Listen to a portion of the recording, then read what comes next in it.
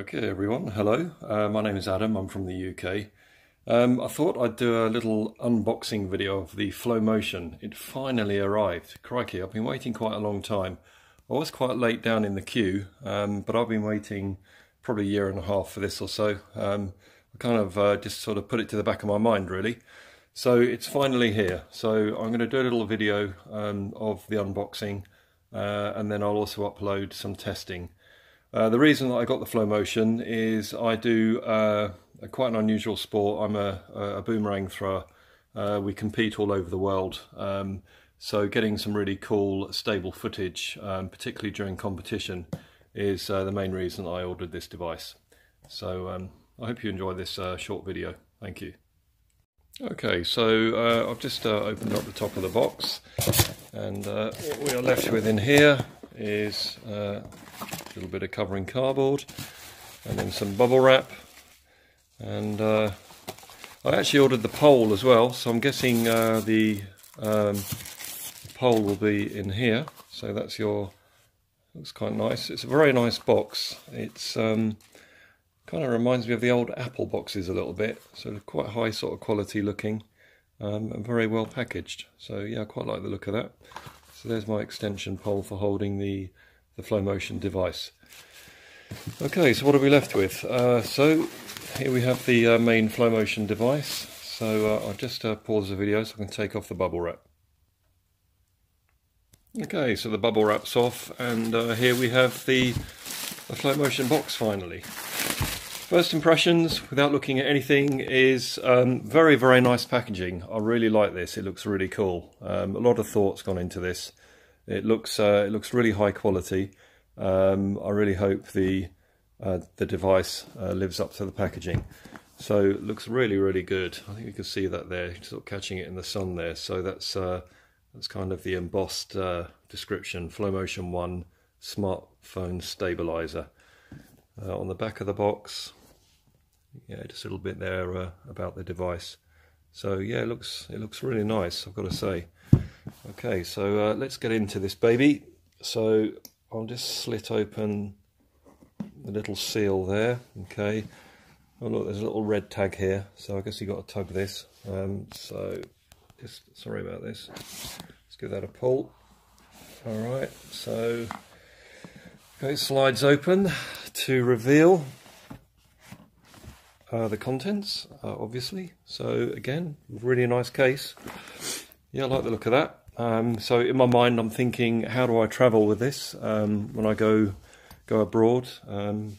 Possibly fit this in my hand luggage. I think it's not very wide. So yeah, it looks quite cool. I like the look of that. And again, it's got this nice kind of embossed logo. So everything about this so far has said good quality. I really like the packaging on this. It's not just been thrown together. It looks pretty good. Inside the rest of the box, got a little leaflet there, whatever that's about. Oops.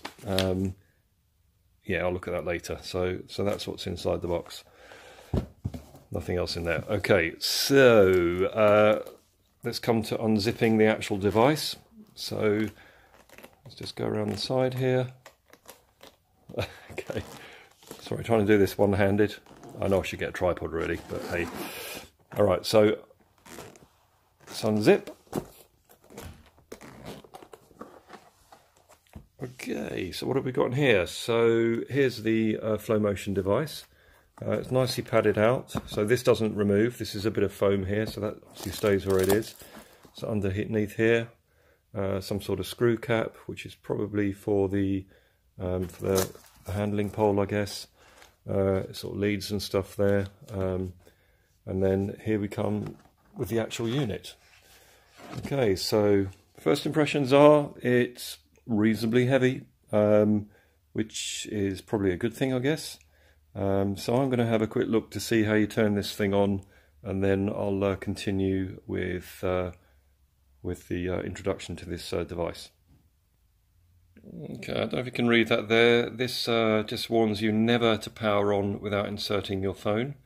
Yeah, I hope that button can't be accidentally pressed, which kind of worries me. I'm sure it'll be fine. And then this here, kind of, what's that about? That's saying or how to insert the phone. So that's kind of what's on here at the moment.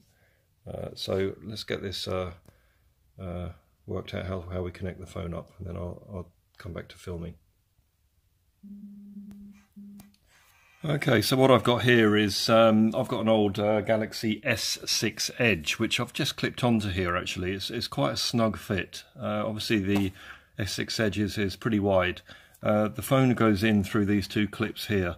But what I need to do first is charge this device up. So the instructions, the quick start guide does say to fully charge the battery before its first use. So the charging unit port is just in there.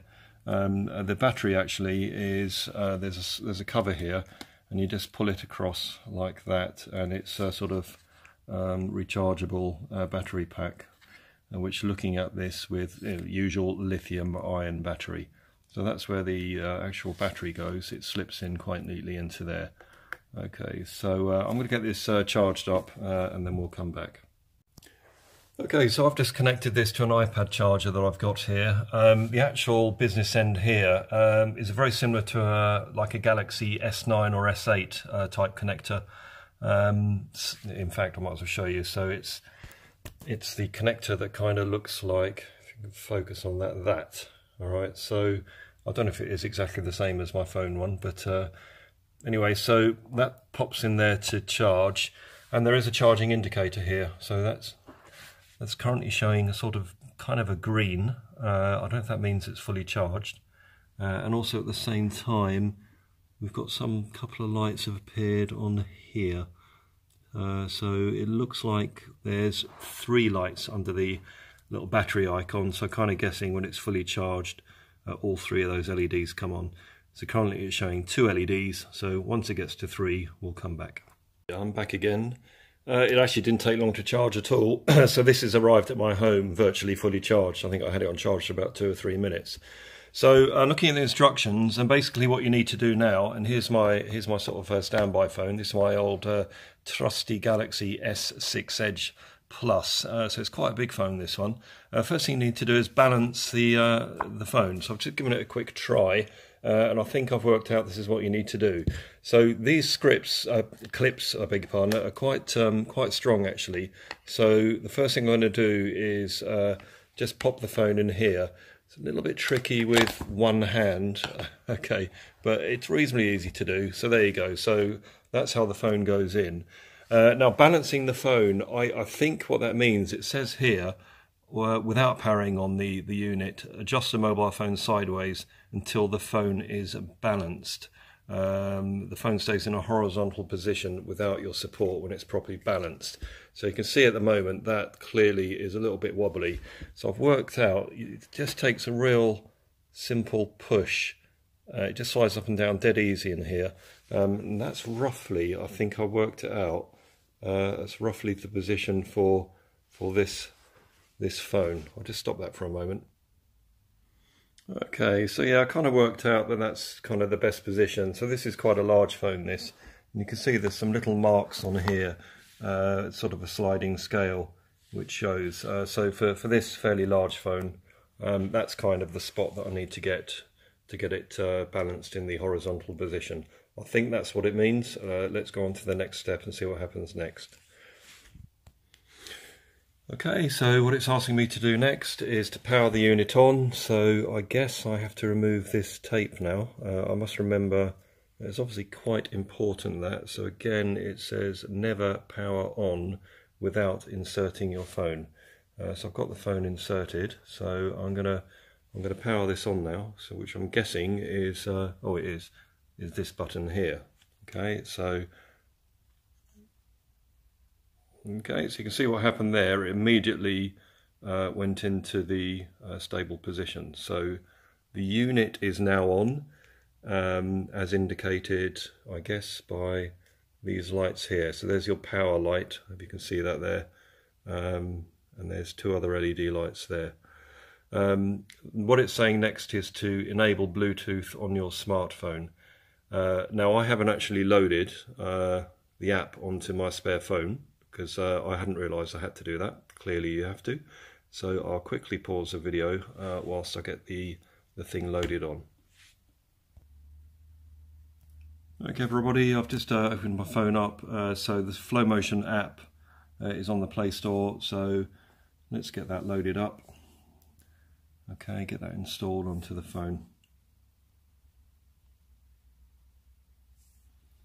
Okay.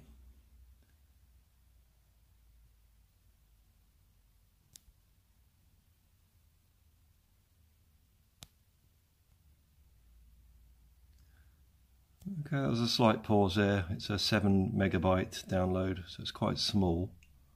And now it's okay. So I'm going to open the app and turn the device on again.